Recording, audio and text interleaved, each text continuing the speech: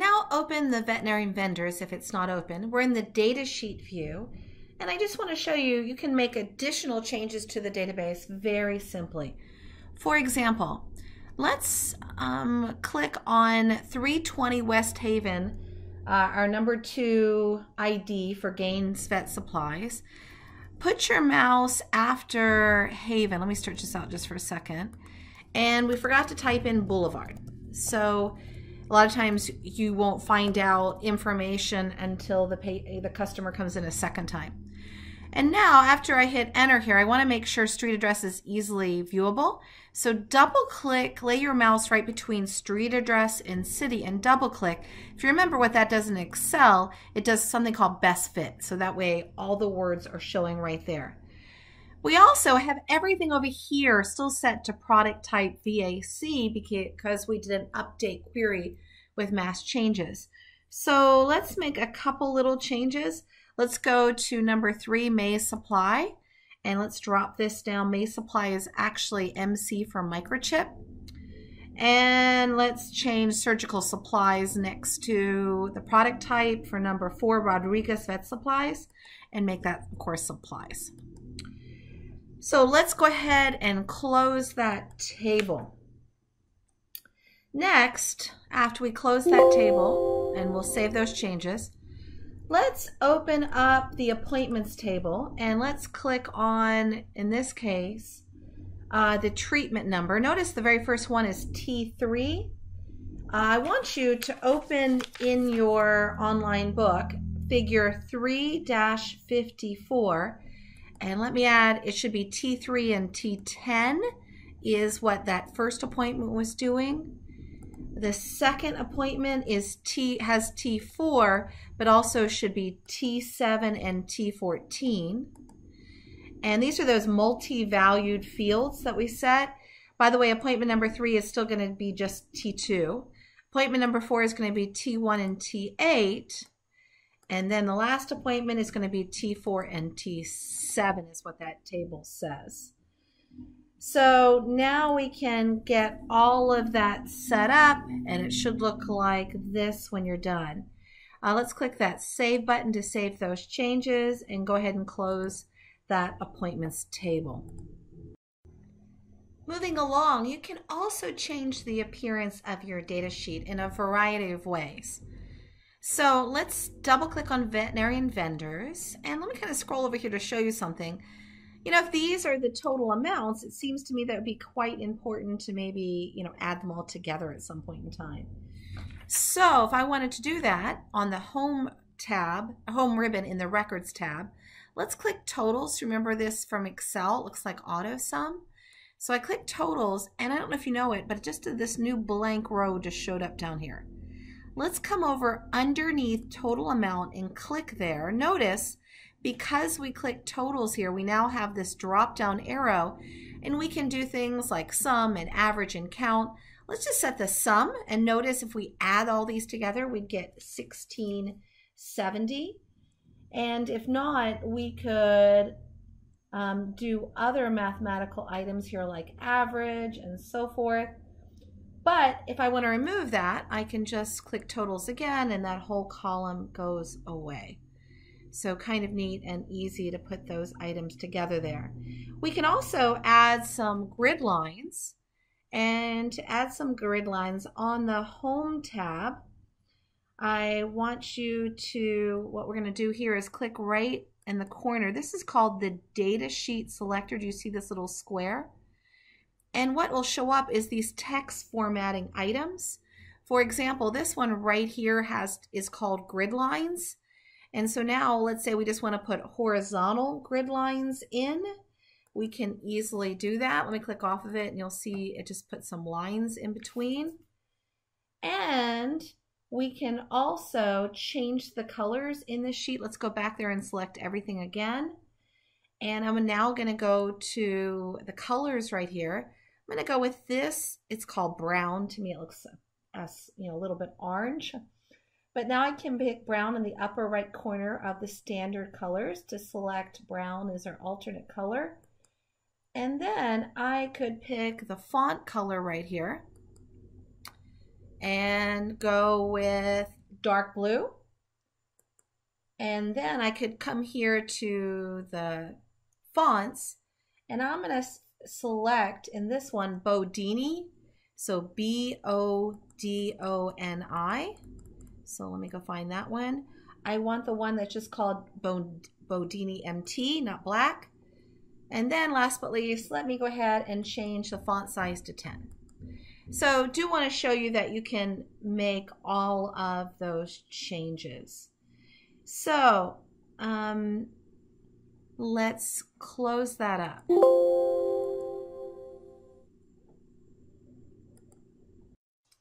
Now, we've never queried those multiple values, you know, the ones with T1, T2. So let me go to the Create tab, create a regular query, query design. And what I want to do here is add appointments. I'll stretch it out so you can see it. And let's double click appointment ID, patient ID, appointment date, and just regular old treatment number. If I were to run it right now, it would show me that during my first appointment with patient F1, I think that was Fluffy, on June 30th, we're going to do these 2 treatments. Let's save that so far and call it, in this case, we want to call it M03 for Module 3. Q01, save it. But I also want to make a change. Let me now go back to design view.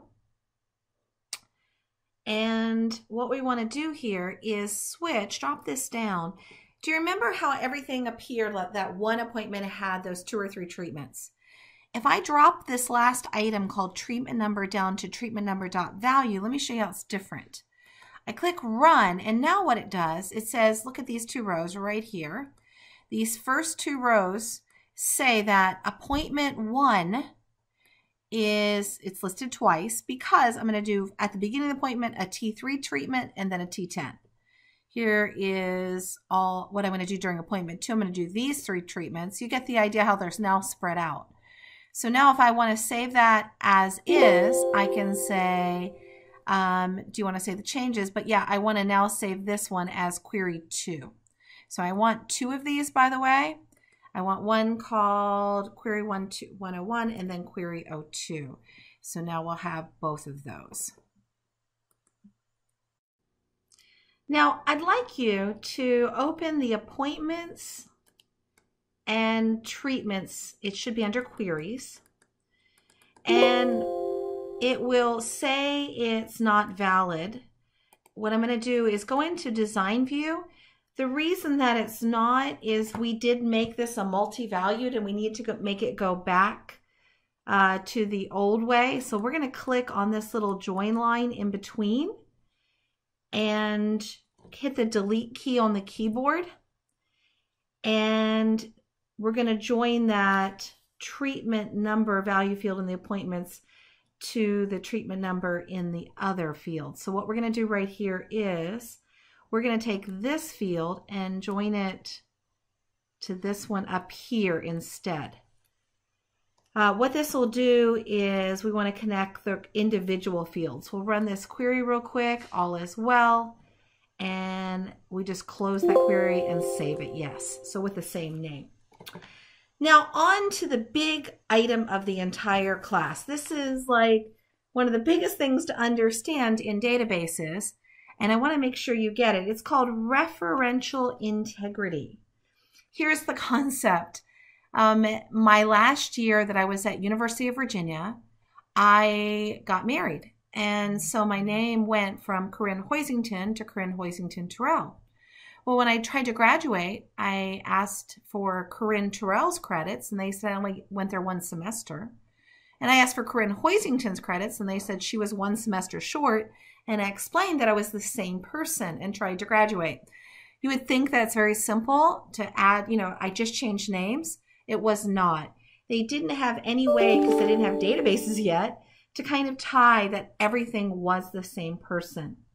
So let me talk about these relationships. We're going to click on this Database Tools tab, which we've not been on the entire time. Click Relationships.